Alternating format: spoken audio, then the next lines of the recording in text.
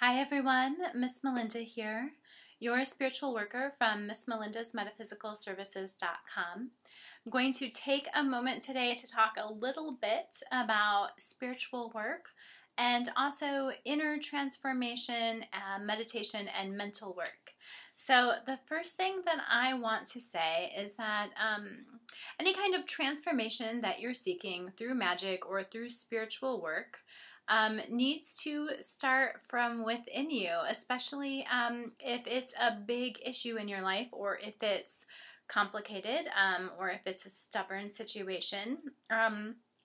For example, let's say that you have been working to gain more passion and more love in your marriage, and you've been contemplating this and you've been working on this for a few months, and you can't seem to quite put your finger on why it won't change. Well, if you are simply lighting a candle and asking spirit or asking your guides or a deity to change the situation for you, then that's why it's not changing. Because what you need to do is sit down and really think about what the root of the problem is. Think about why there is a lack of passion. Does it have something to do with your own actions? Does it have something to do with your partner's actions? Does it have something to do with your patterns of behavior, with your patterns of schedule? Does it have something to do with a deeper seated root problem in your relationship? These are the kinds of things that you need to think about. And then after you think about that, you need to make a plan of action. And then the next time that you go to your altar or you go to light your candle or say your prayers or do your meditations, then you would sit down and you would say something of the nature, something of the sorts, please help me to gain the kind of skills and characteristics that I need to tackle this problem. Please offer me guidance, assistance, and blessings in making the changes that I need to my daily schedule, making the changes that I need to make to my habits, to my mindsets, so that I can address this problem, so that I can bring more passion and bring more love into my relationship, right? So spiritual work is about getting spiritual support. It's about getting spiritual guidance and blessings. It is not about some force whipping into your life all of a sudden and changing everything for you, and voila, everything is just exactly how you wanted. You have to be willing to put the work in. Spiritual work supports the action that you do on the physical plane.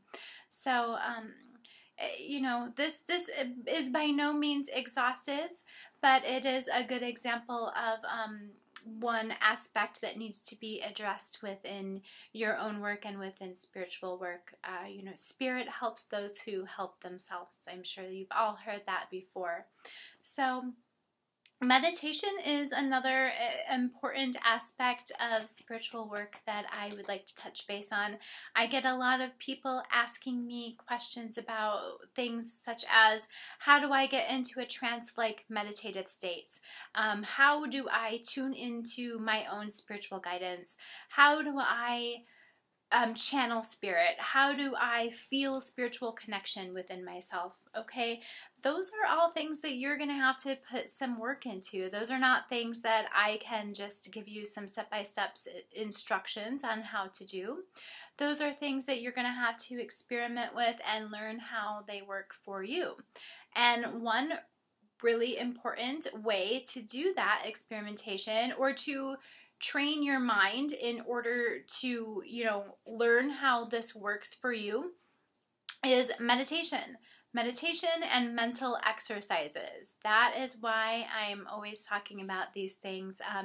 Meditation is going to allow you that space, that inner space that you need to really tune into yourself and to start to understand how your own spiritual connection works.